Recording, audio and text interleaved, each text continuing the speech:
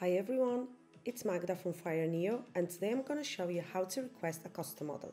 In your project tab, go to Catalog on the left side of your screen, scroll down to My Models, and click on New Request. Now all you have to do is upload an image of the product. Only PNG and JPEG file formats are allowed, and file size should not exceed 5 MB. We click on Upload Now, we select the product from your files, and click on Open. Click the pointer on the products to mark them, and you have to make sure the uploaded images have the right angles showing the front or front side views. Click on Proceed. Now click on Product, enter model name, and add dimensions: width, length, and height.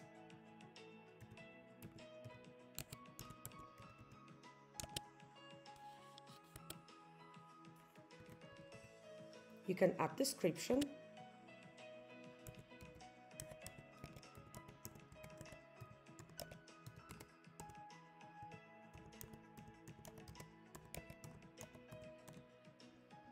and click on Done.